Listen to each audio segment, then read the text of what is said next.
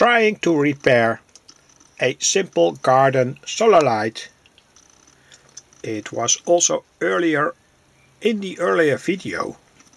You see the switching unit that drives the white LED here.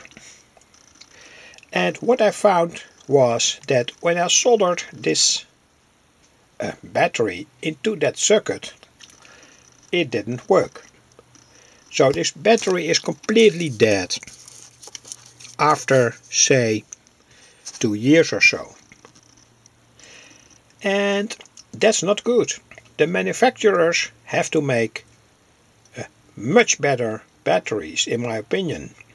You see a good battery that can be used from Hertz. And you can also see here in that unit rust. And what's much more important, that the wiring that's used here has an extremely low quality.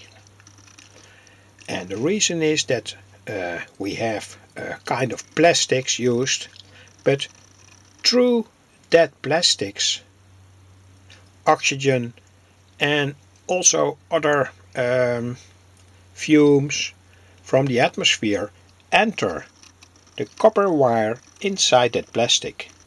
And you can see here that it is completely black. So a very oxidated copper wire. The plastic that's used here to make that wire has no quality at all. And I think that has to be addressed to the manufacturers. This is of course very cheap to make.